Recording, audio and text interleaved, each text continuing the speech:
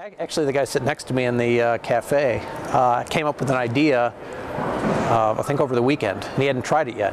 So I just gave him my business card and I said, okay, in 6 months, call me.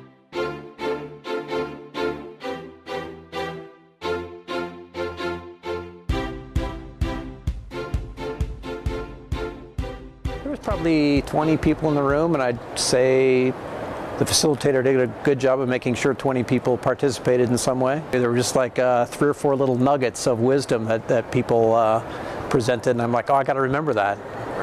It's a good idea exchange with various people kind of in the same industry, and even though like I spent quite a bit of time talking to someone from healthcare, similar ideas, we still have similar issues that you can kind of wrestle through together, even though your industries are completely different. We have piles and piles of data, so pulling it together and saying, okay, for these 16,000 part numbers or 1,600 part numbers going across these 50 machines, how can we optimize your flow?